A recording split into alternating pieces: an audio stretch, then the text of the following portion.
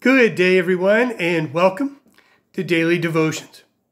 Our daily devotion for today, Thursday, September the 23rd, comes to us from the Gospel of Mark.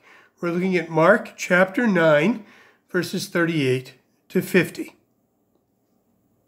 John said to him, "Teacher, we saw someone casting out demons in your name. And we tried to stop him because he was not following us." But Jesus said, "Do not stop him. For no one who does a deed of power in my name will be able soon afterward to speak evil of me. Whoever is not against us is for us. For truly I tell you, whoever gives you a cup of water to drink because you bear the name of Christ will by no means lose the reward. If any of you put a stumbling block before one of these little ones who believe in me, it would be better for you if a great millstone were hung around your neck and you were thrown into the sea.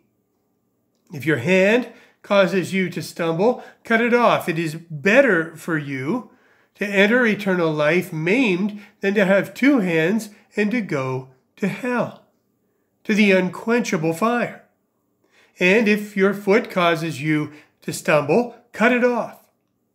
It is better for you to enter life lame than to have 2 feet and to be thrown into hell. And if your eye causes you to stumble, tear it out.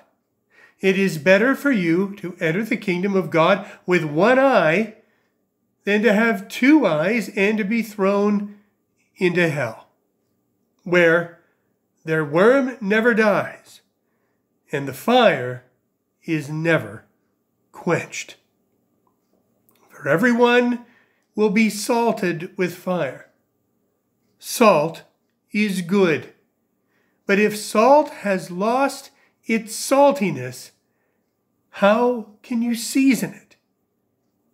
Have salt in yourselves and be at peace with one another." "Teacher, Sam isn't following directions. We tried to tell him, but he won't listen." Such words begin already when we're young, don't they? We worry about who isn't listening or who is doing something they shouldn't. We talk to them directly, but if they don't respond, we tell someone else, usually someone else in authority. Often we tell the person who can really do something about it, right? Maybe mom and dad, maybe a teacher. Sometimes this is helpful, sometimes it isn't. As adults, we need to know why we're saying something. Is it for the other person's protection or our own? John's words to Jesus sound very similar to those of the young man talking to Moses earlier this week. Both are concerned about someone unauthorized doing the Lord's work. Jesus gives a similar answer as Moses. "Let him continue, because he is doing my work." We are not the gatekeepers to decide who does the Lord's work. There is plenty of work for all. Let us pray. Jesus, help us to be fully accepting of all who do your work, as we are all your disciples.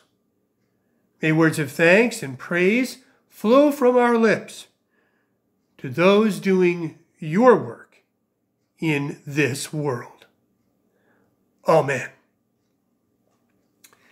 Grace and peace be with you this day and every day. And I hope to see you back here tomorrow. Be well.